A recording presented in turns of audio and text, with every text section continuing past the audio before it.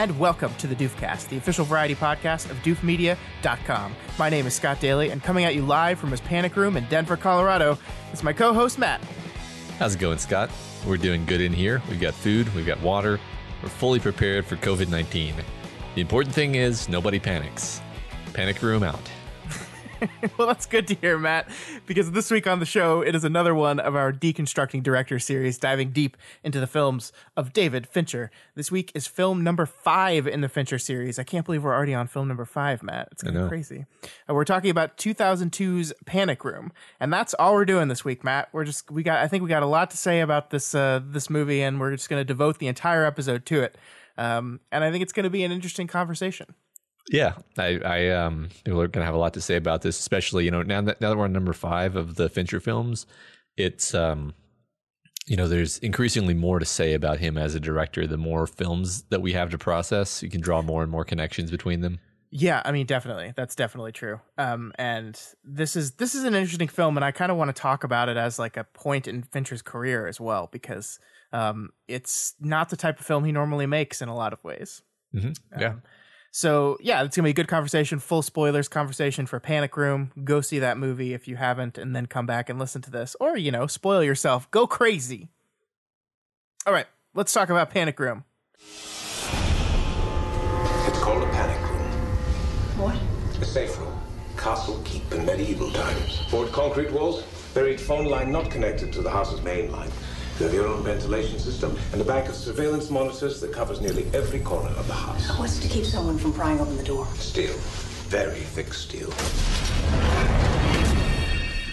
My room. Definitely my room. So, Matt, what is Panic Room? Panic Room is the story of a divorced woman and her diabetic daughter taking refuge in their newly purchased house's safe room when 3 men break in searching for a missing fortune. That is very true. This was a film that was written by David. Oh, I looked up how to pronounce his last name before we started, and I forgot. David Koepp. I think it's Koepp. David Koepp. Yeah, it sounds right. David Koepp is the writer. It was written by David Koepp and, of course, directed by David Fincher. It came out in 2002 and stars Jodie Foster, Forrest Whitaker, and a little baby Kristen Stewart. A little baby. Adorable. Also, future Academy Award winner Jared Leto is in this movie. Doing what he does best, playing an annoying, smarmy asshole, just being super irritating. Yeah. So, like I said, this is a very interesting movie in Fincher's filmography. If the films of David Fincher were a TV series, this would be the bottle episode one, right? This is a one location pretty much shoot.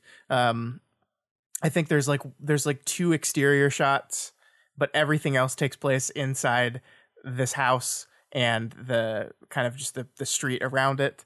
So not too many sets, not too many characters. It's pretty scaled back film. And yet Fincher still manages to fancy the shit out of it, which Absolutely. is the craziest thing about this movie. Yeah, I mean the house is the entire world of this movie. You're right. There's a few exterior moments, but the being trapped in this house with this very interesting layout, this multi-story, narrow, very tall and narrow brownstone. Oh, it's so good. It's dark, it's moody. It's kind of old. So everything has this. Just the atmosphere is fantastic. I think this is for whatever reason. I mean, we've talked over and over about kind of how atmospheric his movies are, how like the feeling of them, how it's always kind of like either dirty or grungy or oppressive. And this movie, it's not that it's dirty and grungy. The house is well kept. It's just a bit old. Yeah. But it still has this feeling of being, closed in. And one thing I noticed this time is that just the lighting is just perfect in every shot because it's dark, right? It's dark in the house for most of this movie. And then sometimes there are light sources, but just the perfection of the lighting to sort of maintain a sense of color and dynamism and a sense of where things are, but still a sense that everything is very dark and oppressive, and there's a lot of shadows and a lot of black to the picture, but yet it's still very clear to you at all times. Yeah. I think that's kind of a superpower of Fincher's, or whoever it is that's in charge of that aspect of the filmmaking that Fincher works with. Yeah, I mean, that's definitely, lighting is cinematography, so that's his DP, but he's also like he's their boss, right? So he's making, like, they're doing their work, but he's the one telling them what he wants. And actually, the funny thing about this movie is it actually has two directors of photography. It has a person named Conrad Hall and Darius Kanji, which is interesting because you don't see that too often. Darius was actually the DP on Seven as well, which I think gets a lot of the moodiness right. Actually, Sure. both of these. Well, no. Conrad was on Seven, but he was camera and electrical, so he worked for the DP. So here they're co-directors of photography on this movie. Yeah. And yeah, like I was kind of being a little tongue in cheek with the bottle episode thing. I mean, the idea of a bottle episode is it's like a cheap, easier to make episode in the middle of your season when you're low on budget, right? But I think this is what a David Fincher bottle episode would look like. Like, if you hand that idea to David Fincher, this is the type of movie he's going to make. This movie cost $50 million still somehow. And it's because he goes crazy with it as far as what you said, the lighting, the look of the place, how he shoots this house, the use of like CG camera moves to help get places and see the geography of this house that, a physical camera might not be able to do. Yeah, that's something that's easy to not even notice. But like, there's so many times where the camera either passes like up vertically through several floors in an impossible way, or the one shot where it like zooms across the house and like goes through the handle of a coffee pot. And I honestly, I'm curious how they did stuff like that, because it's sort of like joining up two live shots with people in them with these swooping, obviously CGI, bridges. I actually don't know how they do that. It's pretty cool, especially for that. This is not a new movie, and at no point do you really notice that it's CGI. No, you don't. I mean, I think there's a little bit of a sheen to some of the, like, I think there are moments when the camera moves in such a way that it's so smooth that I was like, oh, this is probably digital. But like, that's me kind of on the lookout for it. I think especially for 2002, I think you're right. It's pretty damn seamless, and really impressive. And I think that's kind of where I want to start with you, is this house, because I think what this movie does with getting you to understand the geography of this house is incredible. And the way Fincher kind of does it is really smart, because the movie opens on the realtor tour of the house. So we meet our two characters, mother and daughter, and they go into the house and it's completely empty and gutted. But the realtor is walking them through the house floor by floor, room by room. And like, it's really early in the movie, so I don't think like a normal moviegoer is like paying super, super close attention to where they're like, okay, I know I'm going to need to know this later. I'm mapping all this stuff. But it just gives you a feeling of what it looks like. Like, you see them walk, like, the house is very interestingly laid out because there's always like two ways to get to the same place. Like there's the main like staircase that has a banister around it, but also each and every one of the rooms connects to each other outside of the main hallway as well. And then, of course, there's the elevator, which becomes important. Yeah.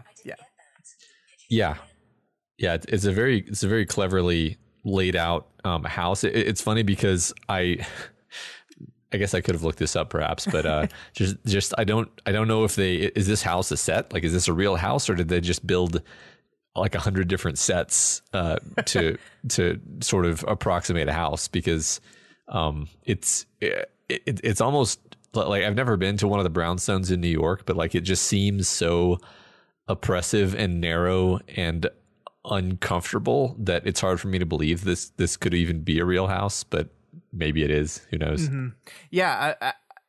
I looked it up as you were talking. It was completely constructed. Okay. The house was built on a soundstage. It cost $6 million to build. Wow. They built the entire house.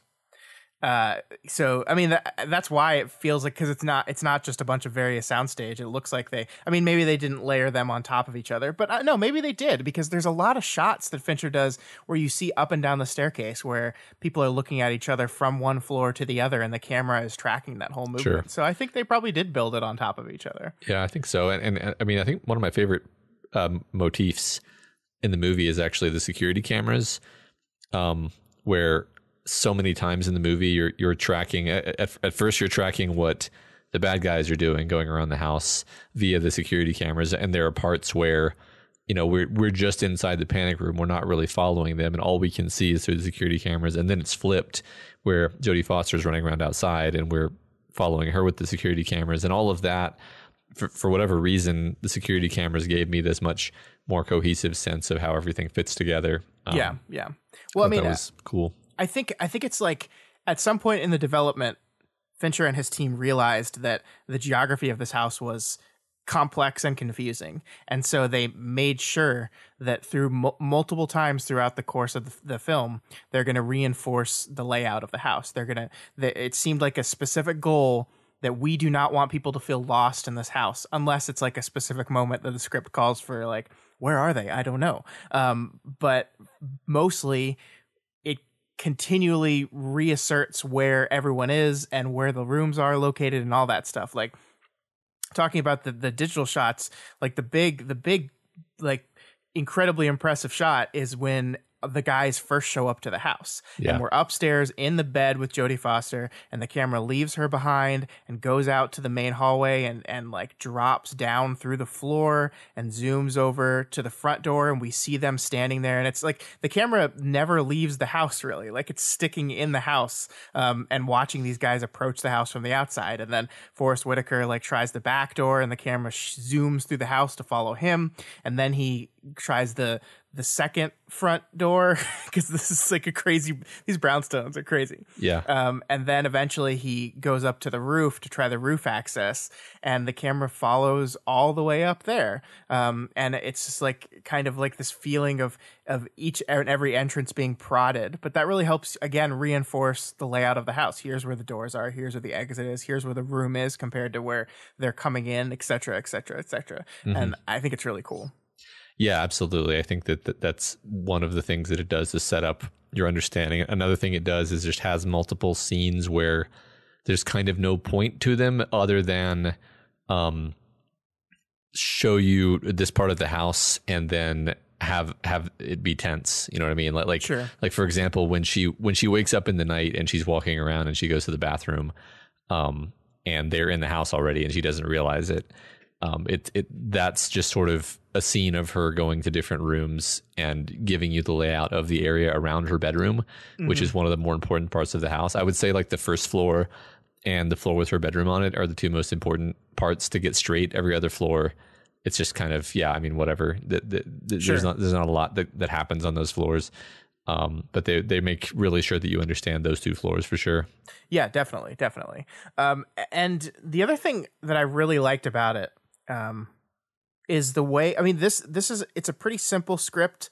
Characters don't really talk about the way they feel very often in this movie, but like the story of this parent-child relationship is so present in every directorial choice, right?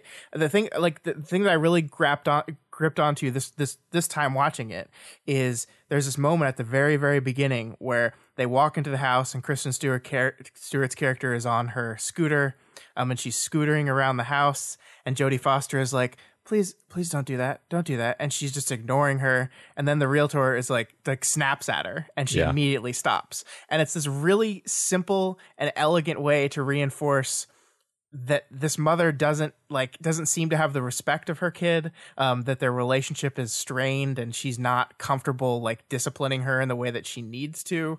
It's just this really quick thing that sets up this entire relationship between mother and daughter, just bam, like that. Yeah, I think you're right. It's funny because I may be about to sound like I'm contradicting what you just said, although I think you're right. That is what that scene does.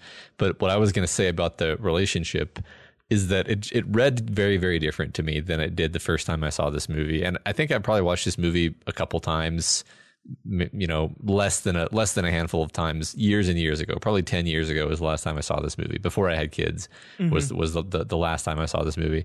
And I think maybe even the first time I saw it, I was close enough to Kristen Stewart's age that I thought of her as an annoying twerp because she was like, you know what I mean? Like instead of being able to look at her as like a little baby like I do now, I looked at her as like a peer and thus didn't see her kind of the way the movie wants you to. Huh. If that makes sense. But now like it's interesting because the parent and I think when I was younger I read the movie as like, they have a terrible relationship. And she's really mean and rude to her mom. And this viewing, I was like, no, they don't have a terrible relationship. They go out of their way to be kind to each other. Like when they're having the pizza, like there's a bit of like performative terseness from Kirsten Stewart. Am I saying the right name? Kristen Stewart. But then like she clearly cares about the fact that her mom is upset, and like there's obvious love between them. It's just also there's a frustration and they're both, I think it's actually my reading this time is more like they're both struggling with this divorce thing, but they're not really struggling together. They're sort of struggling separately, and neither of them really have the emotional capacity to help the other with what they're going through, but they're kind of doing their best. And there's a distance between them. There's distance between them, but it's not like, they have a terrible relationship and the movie fixes their relationship. It's really more like their relationship is under strain. And I don't know. I thought it was interesting because it was just very, very different to me this time through.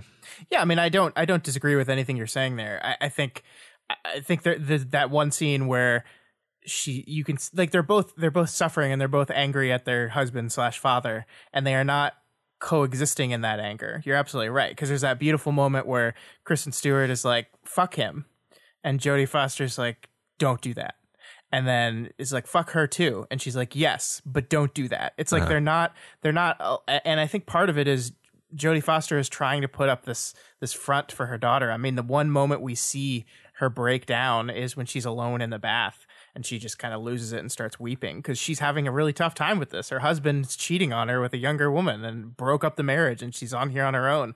And I think the house, is the setting of this place, but it is the perfect encapsulation of her life. It's huge. Yeah. It's like way too big for the two of them. Like this is like the most fucking massive Manhattan townhome you will ever see ever. Like I think it's just like when I first saw this movie, I didn't quite understand how fucking expensive and rare this thing must be. Right. It must have cost like $100 million. Like it's like, okay, maybe not that much, but like it's millions and millions of dollars. Yeah. For sure. It's enormous. Like there are like 3 floors. These things do not exist in Manhattan. Especially Central Park West. Oh my God. It's like the most expensive real estate. But they got this huge, massive house, way more space than they need, like to the point where she's living on the 2nd floor and her daughter is living on the 3rd floor. I mean, they are not even on the same level, both literally and metaphorically, right? So there is that distance between them. There's that separation between them. And the end of the movie then becomes this really important symbol of they're sitting on a park bench. Her daughter's head is resting in her lap. They are together and they are searching for another place that is much smaller and much less absurd and ginormous, like this place without a panic room. It's delightful. I love that part. Yeah, just one moment about that the pizza scene is that after she says, fuck her too, and then Jodie Foster says, I agree but don't, like the daughter looks a little bit chastened, but then just before that, Jodie Foster had kind of told her like, all right, no more Coke. Like she pulls the Coke bottle away. And then she takes the Coke bottle and she like refills her daughter's drink with Coke, and so it's like this little gift for trying. Even though she disapproved, she's like, look, I don't want you to say those things, but I really appreciate that you're trying to help me here. But it's just I love moments like that. The movie has a lot of nonverbal moments that are subtle, that are communicating things between characters. I don't know. Those are a lot of those are probably in the script. I think that's the kind of thing that might be in the script because it seems important to the progression of the scene. But overall, I like that kind of thing. I think some of them are. I think the thing like the Coke, maybe not. Like, but I do think like even if they are written in the script, the way Fincher captures them, I think says a lot.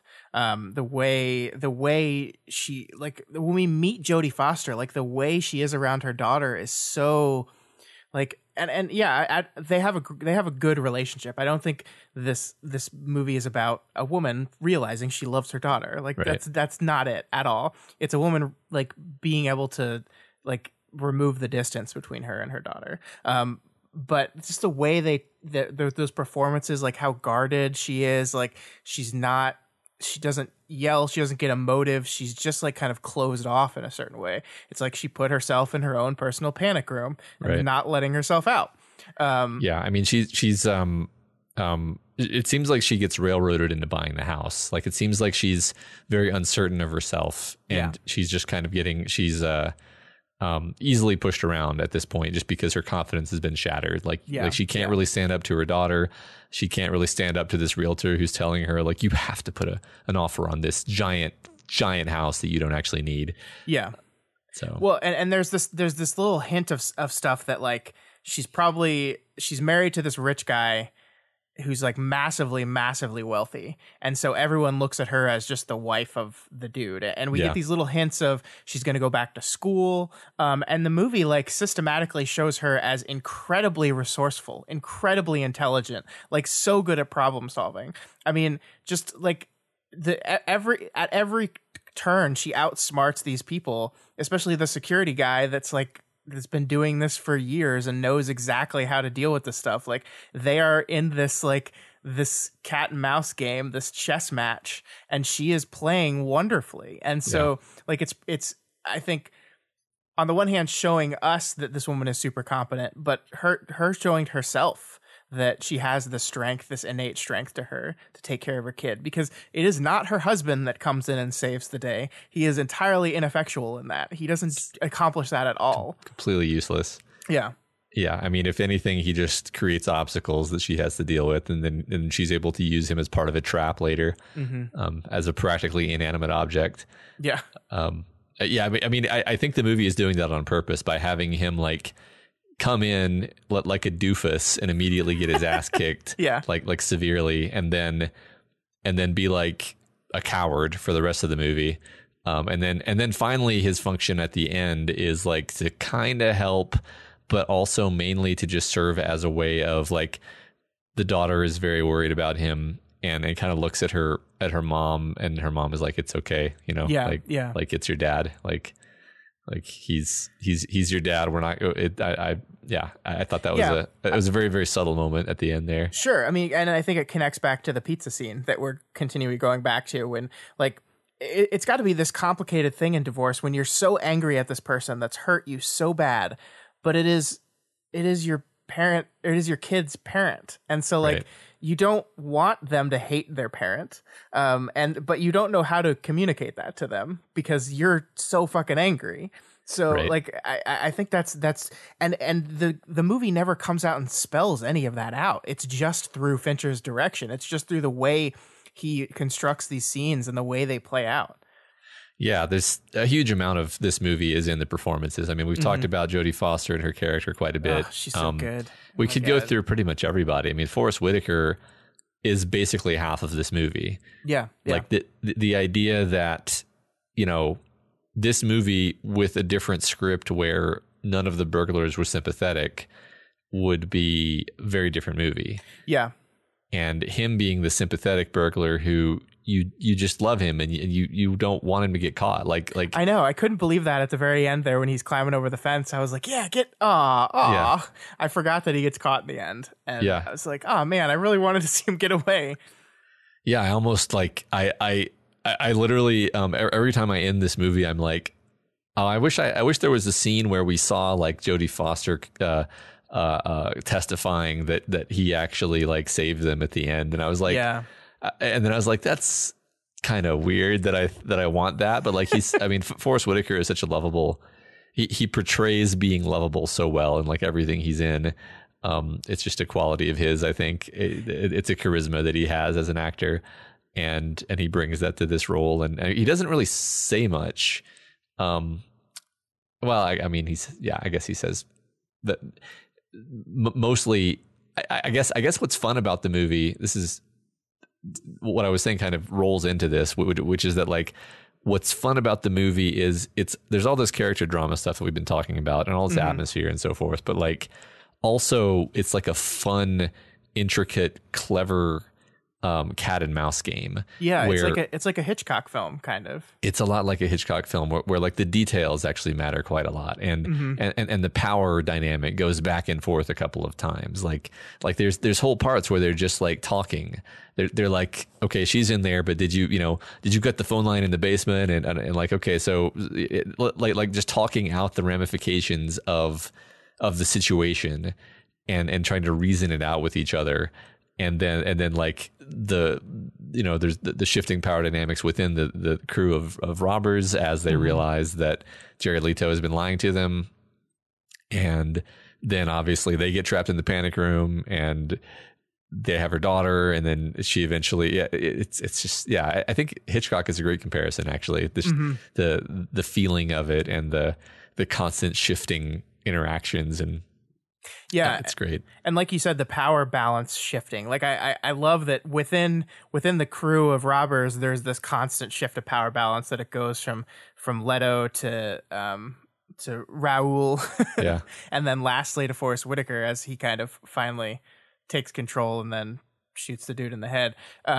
But then you're absolutely right that the whole movie kind of turns on itself at some point, and then it's the bad guys that are locked in the panic room and Foster outside plotting and planning and trying to get them out. I think it's so wonderful how like it like you would think this is a movie in which a woman and her daughter hide in a panic room and the bad guys want to get her out. And like, how do you do that for what I think it was like 100-minute runtime? How do you do that? And you do it by constantly changing things up. Like, I think the script, like getting outside of Fincher's direction, which is just excellent, but the script I think is really clever in how it continues to like shift and raise the tensions and the stakes. Like we go from one problem to the other, and there's always a reason for Jodie Foster to try to get out of the room. And then the way the bad guys use that and manipulate her in some regards, it's just consistently clever. Yeah. And just, I think everything is that they thought of everything. Like it's actually, think about how often you see a movie and I know you and I aren't the type to pick at things and nitpick and it, like, unless there's just something egregious, we'll just kind of be like, whatever, that like you could just be like, well, the conceit of the movie is that they're trapped in the house. And so it's fine if they don't try to communicate with anyone outside. But the thing is, they try multiple times to communicate with people outside. And there's always a very believable and within story acceptable reason why it doesn't work. Yeah. And then also they took the extra step of making this like heavy, windy rainstorm outside where there's all this just like background noise. Yeah. So that you could believe that first of all, she wouldn't hear them entering the house, and then nobody else can hear, or nobody recognizes, that all this shit is happening in their house. Yeah. Yeah. And it all tracks perfectly. Like I've never really heard anyone be like, "Oh, the major plot hole in this movie." Yeah, no. Which obviously that's just, like, I think we had a lot of complaints about the game, and zero similar complaints for this movie. Sure, yeah. I mean, it is definitely much less complex of a setup, but yeah, I mean, I think you're right that all the edges have been softened and figured out. Everything is figured out. Everything has a purpose. Everything has a reason. I really liked this scene where she's talking to the police detective. Yeah. And it's a long scene where like I think like, God, Jodie Foster is so good. Like, did you know Nicole Kidman almost did this role, and she was actually cast to do the role and then like hurt herself, and so she had to drop out, and Jodie Foster stepped up and took it over. I can't imagine, like, I love Nicole Kidman. I cannot imagine her in this role. I think this is such a powerful, like strong performance from Foster here that I think it's just her. That's the exact type of role she plays. Yeah, right. I mean, it's. I don't know what else to say other than this is the perfect. This is. I mean, it definitely reminds me of Silence of the Lambs, where it's like someone who is a bit a bit out of her depth, but rises to the occasion and turns out to be a huge badass, and turns out to have a deep steel within her, and bravery in the face of terrible danger. And I mean the mama bear thing is obviously a factor here. Yeah. But I just love her in this movie. Yeah. I mean, she's in really so few things that this is like one of my favorite movies of hers, actually. Yeah, it's a treat. It's a treat that you get to when you get to see Jodie Foster in a performance. And yeah, I got distracted, but going back to the interview with the cop, it's just like this back and forth. Like it goes from her like seeming to have control of the situation and like revealing the very embarrassing story. Like I love, like that's a character acting. It's an actor acting through a character acting. Yeah. And I don't know. I loved it. I loved the nuance of that. And then the point where the cop's like, if you need to tell me something, ma'am, just nod your head or something. And she plays it off so well. It's so like, it's one of those things where I think it's really hard to like be believably just kind of fake, if you know what I mean. Yeah. Like how hard is it to act like someone who's only kind of good at acting?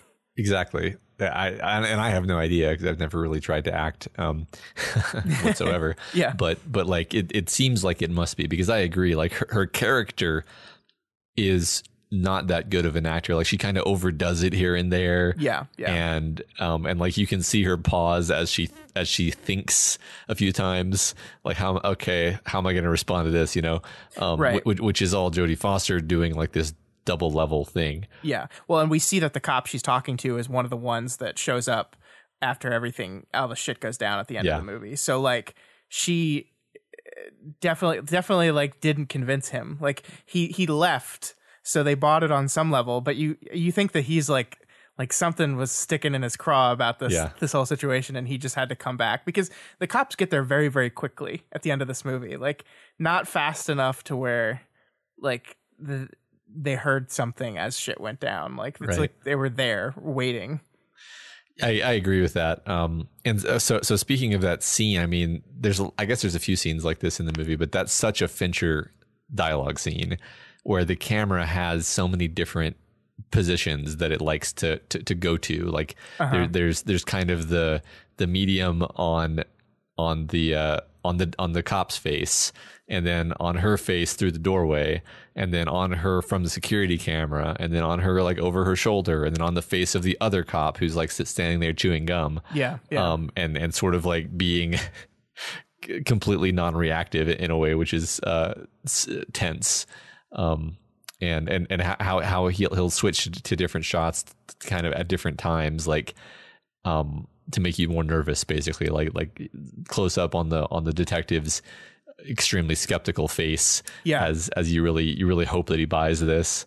Yeah, I mean, it is just incredible how he continues to just take a dialogue scene and make it the most intense thing in the world.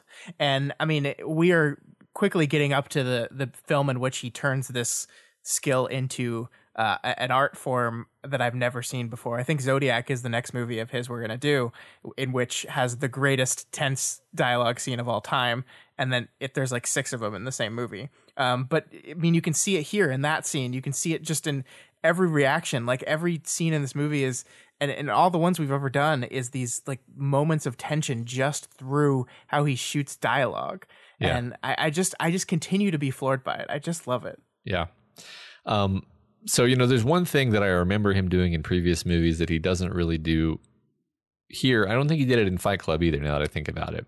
What's that? But I remember us talking about it, where it would be like kind of a quick... No, I think he did do it in Fight Club. But anyway, like quick, very short shots of like for example, in Alien 3... the doctor like tossing a scalpel onto a pan, and it like cuts to just the clatter of the action, and then it cuts back to somebody's face, Mm-hmm. And this movie, I don't think it does that, but one thing that it does do is it has this very cool way of like, let's say that someone is So we want the viewer to remember where this hammer ended up. And so the camera is sure to take an angle where it can see conspicuously that they set down the hammer and then lingers just like a quarter of a second longer on where the hammer is. And it does this a bunch of times because where things were left, where particular objects were left around the house becomes relevant, especially as you get toward the end. And he's always careful to kind of, it's not in an overblown way where it's like, zoom in on the hammer or whatever, but you notice it at least subconsciously. And then later you're like, oh yeah, the hammer was there. And it works for you. It's kind of very specific visual storytelling that like does not draw attention to the thing. It's like, it's not as simple as insert shot to remind you of thing here, right. Which he does a few of those. Like I think when the phone slides under the bed for the first time, when Jared Leto like turns over the bed and then we see the phone slide under it. That's just an insert of being like, hey, remember this is here. But he does it in much slyer ways other places in the movie as well. For sure. Just kind of uses depth and uses like kind of shallow focus and times to just like, it's there. It's not in the focus on the screen, but you're reminded it's there. Yeah. Yeah. I don't know if I just want to go through like interesting camera things that he's doing. I mean, I guess that we've been doing a lot of that so far, but I think one of my favorite scenes is when the three burglars are like on the stairs kind of having a shouting argument, and she leaves the panic room to go look for the phone. And like it's like slow motion. It's like half speed or something. Yeah. And the sound, like, it's not that there's no sound, but it's like highly muted and muffled. And I love the progression of that and the tension of it. And then the moment where she knocks over the lamp and there's like the flash of it. It all works so beautifully. I love that whole scene. Yeah, and it's like it's a constructed flash, right? It's almost like too bright. Like, yes, when you knock over a lamp, there would be this flash as the light bulb breaks, but it would not be like Fincher cuts down to the bottom of the stairs and we're like seeing Forrest Whitaker's face and we can see the flash behind him, and it's like a grenade went off back there. It's like elevated to draw a point, but it is really, really effective. And I think the other thing he does is he turns down all the sounds there except for like the lamp falling is at full volume. Every time she pushes the phone when she's trying to grasp the phone and accidentally like pushes it further away, I think that's at full volume, which makes those noises just like, they kill you even more because everything's quiet except for those noises. It really helps ramp up the tension. I think slow-mo is kind of just overused in general, especially nowadays, but this is the only part in the movie that it's used, and I thought it was just a really effective choice here. It's like, I think this is really the first time she stepped outside the panic room, right? Right. And it makes sense that this is like her first time out of safety, and the camera slows down a little bit to accentuate the tension there. Yeah.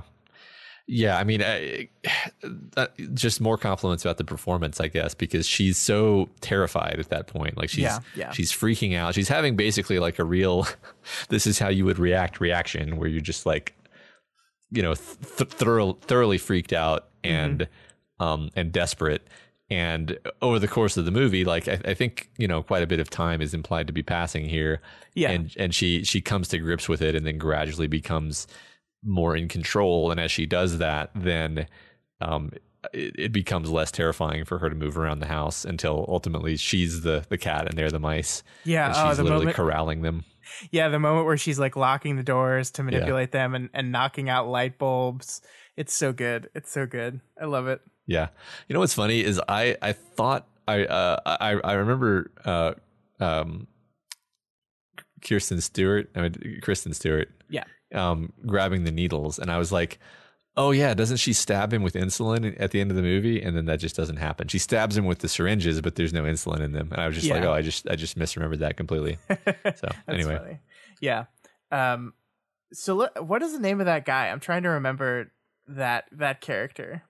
I mean, Raoul? It's Dwight Yoakam. That's who it is. The actor. Man, okay. He's so good at being like creepy and terrible. Well, I mean, that's the interesting thing about him, right? Is like he's the only one wearing a mask. He comes in and he's like the badass that shoots Jared Leto in the head, and you're like, oh, I like this guy now because he shoots Jared Leto in the head. Yeah. And I mean, he's not an actor. I mean, he is, but he's a country singer, I believe. Oh, interesting. That has done some acting in the past, but I think he does a really good job. Yeah, I think he does a really good job too. There's one person in this movie who doesn't do a good job. Who's that? I mean, I think Jared Leto's performance is a bit much. Yeah, I mean, look, I feel like the Doof media opinion on Jared Leto is just generally bad. Just like not a good actor. Although I really did like him in what is the Requiem for a Dream? Yes, Requiem for a Dream. Yes, I like him in that too. But and I thought that meant he was a good actor. Well, I mean, that suits his kind of frenetic, almost over the top style a little bit, whereas this doesn't. I mean, he's. Yeah. I don't know what to make of him. He's just kind of he's the part of the movie that makes the least amount of sense to me.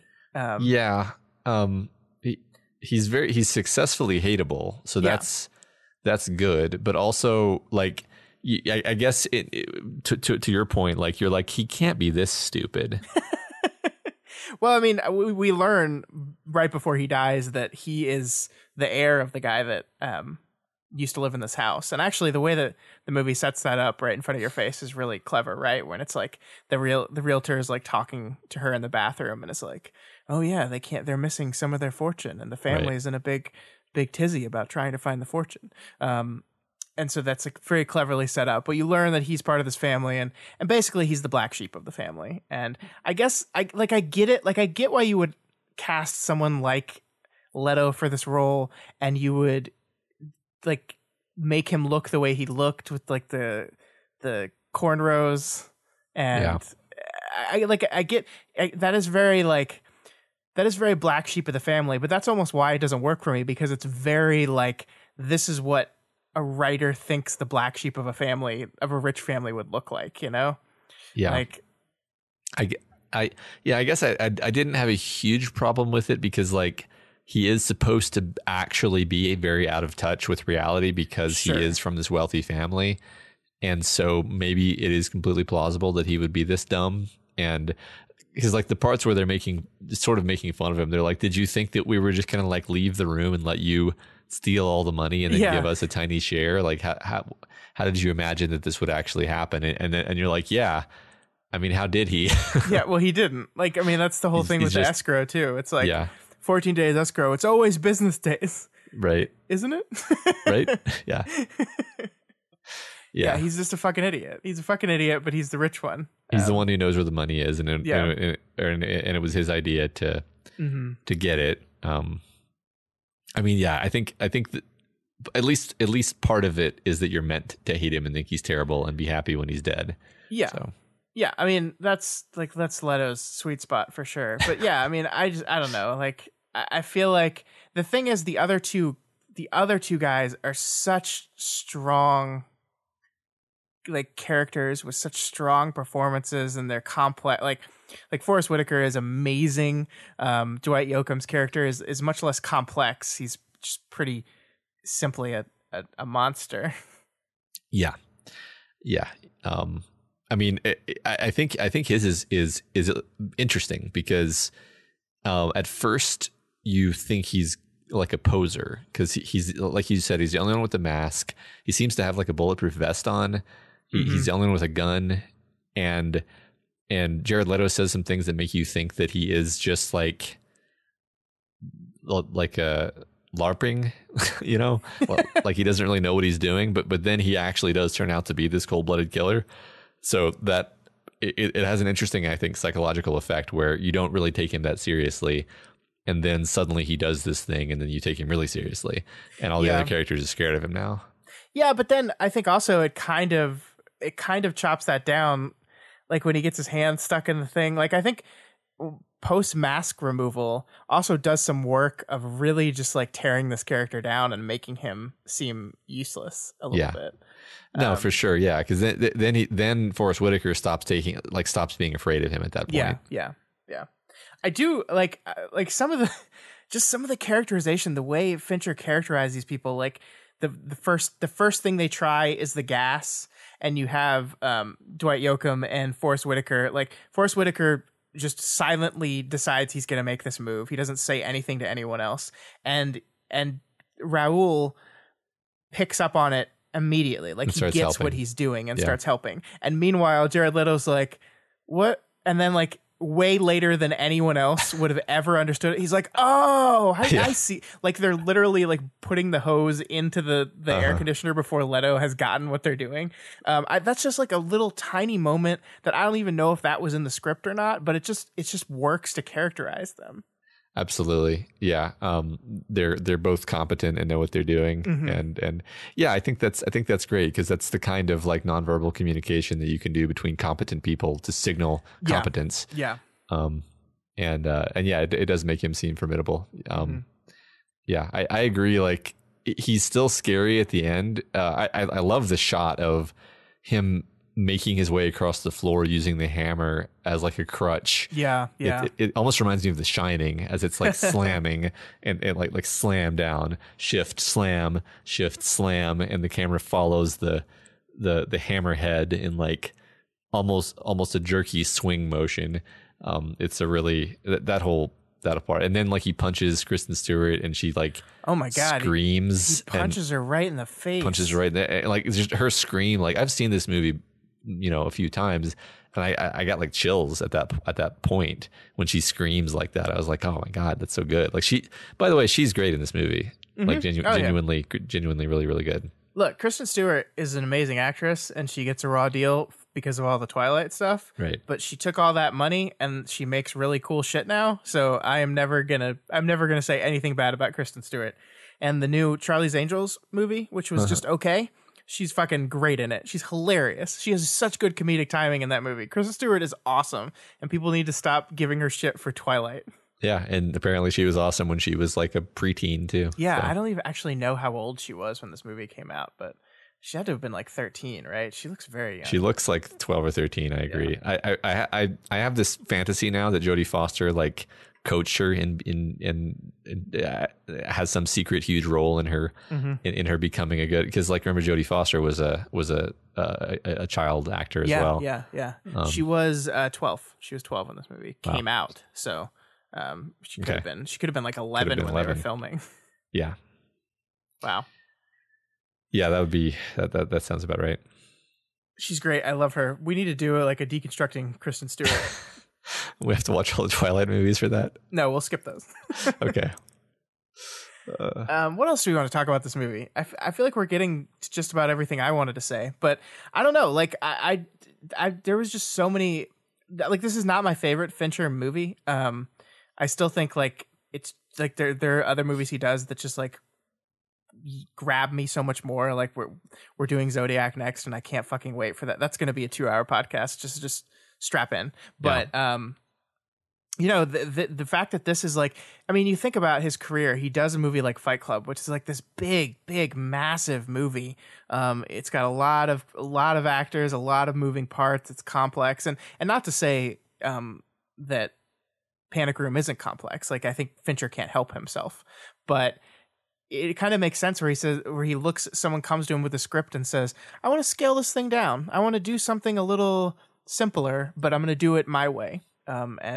He makes Panic Room.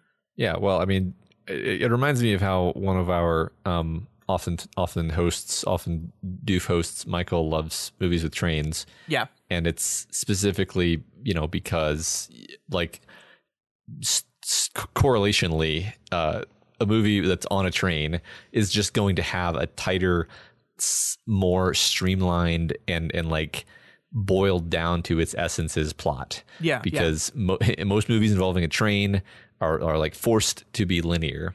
And this movie is not a train, but it is, like you said, a bit of a bottle episode. And it just forces the script and the story and every aspect of the filmmaking to just pare away so much extraneous complexity and other things that would otherwise be involved in the storytelling. And you can tell, I mean, it's not a long movie. It's a tight, simple concept that it fully explores this simple concept efficiently and at a good pace. And I love movies like this. I mean, I don't think it's it's not my favorite Fincher movie either, but like there's really something to be said for just like a simple, effective movie that does what it's supposed to do. No, I agree with that. I mean, it is one of those movies that I will watch when I see it on because it's just easy to like turn on and jump into wherever it's at and just like enjoy the story unfold in front of you. It's tense in all the places it needs to be tensed. I think Hitchcockian is the best phrase for it. Great performances, wonderful camera lighting. Like, you know, if we're going to specifically draw some lines between the 5 Fincher movies we've now talked about, like the use of lighting, I think, as you talked about earlier, is really just something he's really fascinated with. Like all his movies look great. Like even if it looks grungy and terrible and disgusting, the look of that garbage is mwah. Yeah, no, I wish I want to understand more. I'm going to rephrase it from I wish to I actually want to try to learn more about the specific art of lighting scenes and maybe even like film or the optics of how a camera collects the light and creates the image. Because there were certain scenes in this where I'm just like, I just don't actually know how they did that. Like, and I don't even mean anything complicated. I mean, like toward the end, I was thinking this where the 2 surviving burglars are walking Kristen Stewart down the stairs, and I'm like, like it's dark, and yet I can make out like the dark brown wood of the wood floor. I can make out the bright red of her pajama pants, but then like the shadows are still dark, but the light sources are like subtle and realistic in a way where I'm just like, how do they? Like you can't just like take your, you know, camera phone out into your house right now and just like take a picture and have it look like that. It's a lot of choices are being made to make it come out the way it comes out, and I want to understand more how they're doing that. Yeah, I mean, I am by no means an expert, but I've read a lot about cameras and lighting, and yeah, it's a combination of, you know, just the science and the art of understanding lights and how lights interact with cameras and what lenses to use and what focal lengths to use and how what the aperture and a lot of it, like this is 2002. I don't know how much of this like color correction is done digitally in this year, but I mean there is a lot of work in post done on the film to kind of, you know, change the color, especially if you shoot on digital. I doubt this was digital because 2002 is, I think, a little early for that. And it wouldn't have looked so. If you shoot a movie on digital in 2002, it's not going to look this good. Right. But yeah, I mean, it like cinematography is so fascinating, and I will never understand the mind that it takes to like see these things and being like, okay, I need this shot and I want this feel. How do you position lights to make that happen? And someone will just be like, okay, here at this level, we need to turn this down a little bit and just use this lens. And it's fascinating. It really is fascinating. Yeah. I guess one sort of last comment on that is, speaking of Hitchcockian, I'm pretty sure that the final shot of the movie is a Hitchcock zoom or a dolly zoom, because they, mother and daughter are sitting on the bench, and their size in the frame actually remains perfectly the same, but like the scene around them like warps outward very slowly. Mm-hmm. So I think what they're doing is they're basically doing a dolly zoom, but they're doing it they're just holding it at the right distance so that they stay the same in the frame. I'm not, or maybe they're only doing no, they have to be doing both aspects of it. Yeah, so what you do is you push in with the camera. Like the camera is physically moving closer to them, but as you do that, you're adjusting the focal length of the lens. And so they are staying in constant even as the background is rushing in. Yeah. There's a term for that, and I can't remember what it is. Well, it's a Hitchcock zoom or a dolly zoom. Yeah. I forget. I mean, it's either one really, but it absolutely is that. It's just it's I've never seen it done that way before, where or the vertigo effect. I've seen it called different things, but like the interesting thing is usually the effect that you get on that is you are zooming in on like an actor's face or something, but Yeah. then the background is like whooshing outward, and it's a disorienting effect. In this one, though, the subject, which is them, stays exactly the same size. I don't know. Other than being interesting, I don't know if I have a point with this. It's just it's something I noticed. Yeah, well, I mean, I think in a normal dolly zoom, which you are correct, that is the term, like you are zooming in as you are pushing in, and so it like elevates. But it feels like to me here, what they're doing is they're zooming out as they're pushing in. You know what I mean? Yeah, no, I think that's right. So that's why they stay constant in the frame. I think that's exactly what they're doing. Yeah. It's really cool. It's really cool. Yeah. I mean, it's definitely subtle. Like the thing about that Hitchcock's, like the Vertigo thing is it's like not subtle in any way. Like it's screaming style. Right. It's like they managed to create a Vertigo effect using a lens. It's fascinating, but yeah, it's not that, but it is something really cool. Yeah. I honestly, I didn't even catch that, but as soon as you started talking about it, I was like, oh yeah, you're right. You're totally right. Yeah, I mean, I basically just finished watching it and was like, yeah, that's interesting. Gotta talk about that.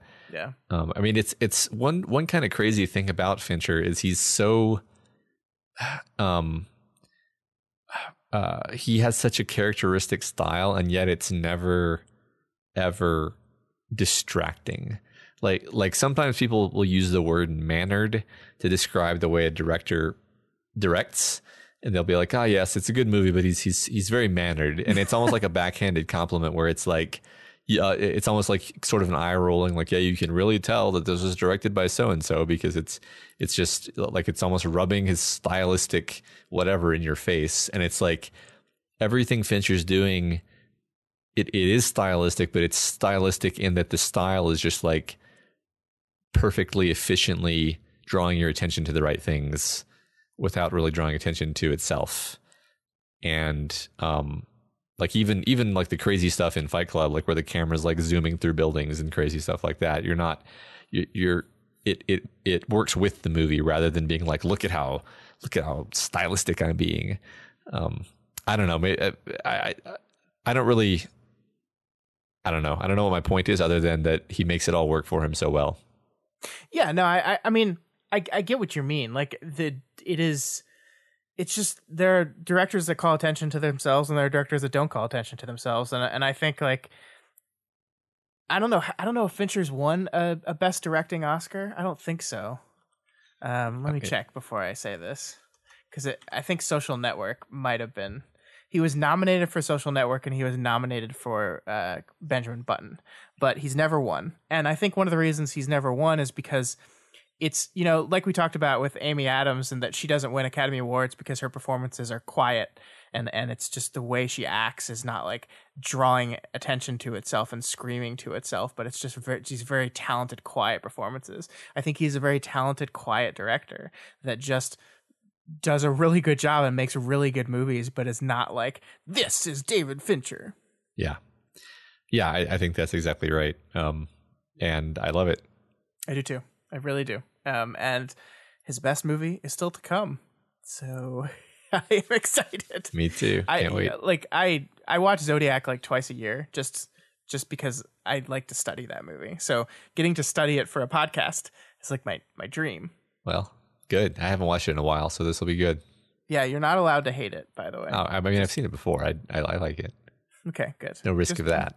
Just making sure, because you never know, Matt. It would be really interesting if I did, though. Yeah. Hey, I watched it this time and hate it. Well, it's interesting because like the structure of that movie is so very different from like anything. Right. Like it's such a weird movie. It's so strange.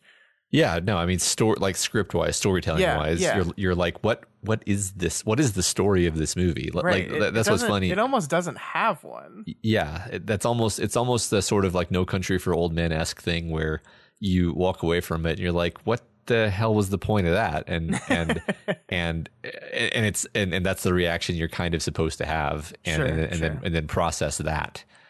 I mean, honestly, that movie Zodiac probably has more of a resolution than No Country does, but yeah I like both of those though. It's like Yeah. Well, we'll talk about it.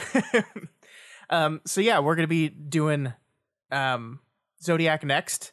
I believe there are 10 films in this marathon, and we've just finished film number 5. So we're halfway through the films of David Fincher already, Matt. It's exciting. Awesome. Can't wait to move on. Yeah, me too. So we'll be back in a few weeks with Zodiac.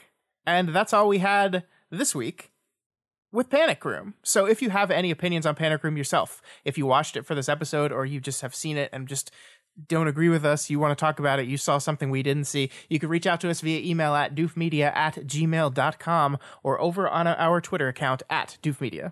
Yeah, and if you're not already subscribed to this podcast, we encourage you to do so and ensure you never miss an episode. You can find us on iTunes, Stitcher, YouTube, Google Play, and pretty much anywhere you can listen to podcasts. And you can find this and all of our shows over at our website, doofmedia.com. And Matt, there's something special happening less than 24 hours from right now when we're recording, that? And today, the day you're listening.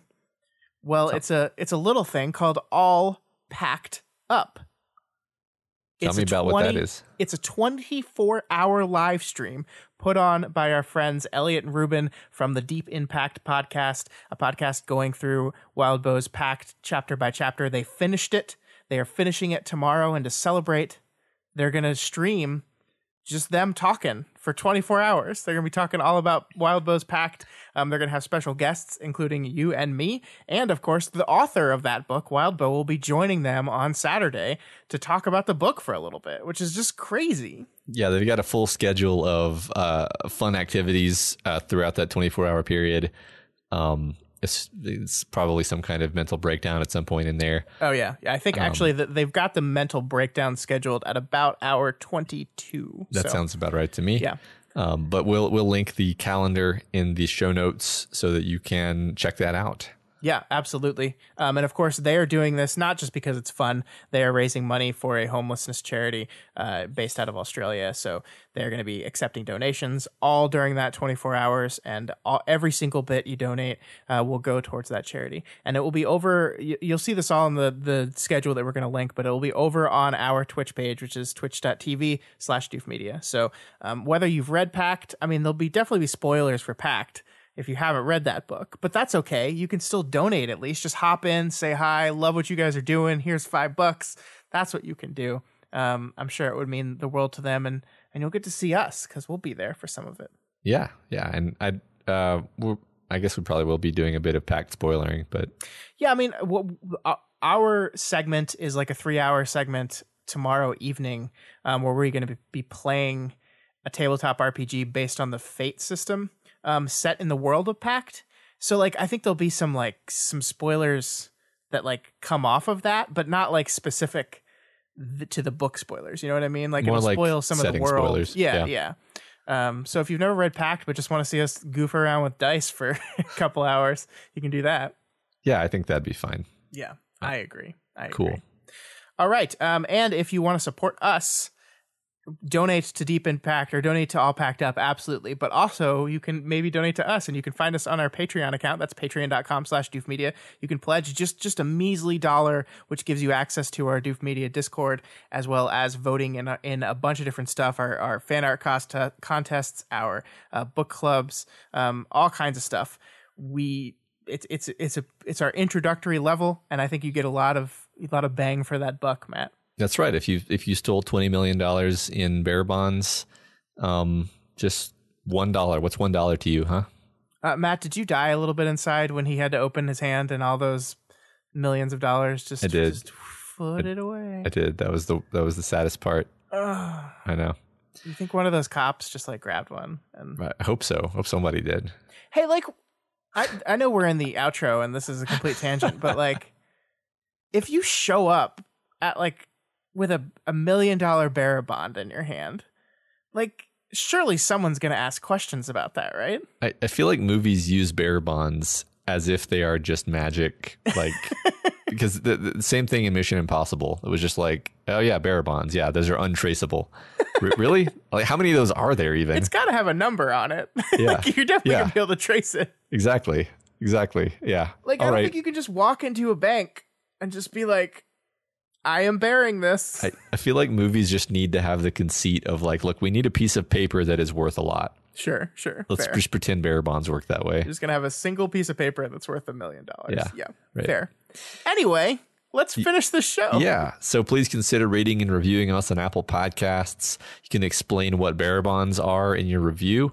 Every review helps us get more exposure and introduces new people to the content that we make here. All right. We will see you guys next week when we are. Ooh, Matt, I'm excited about this one. Next week, we are going to be doing an episode on the Super Mario Brothers movie. Yes, that one. That movie. The best movie of all time. Oh, I can't wait. I cannot wait. So we'll see you next week when we're talking about Super Mario.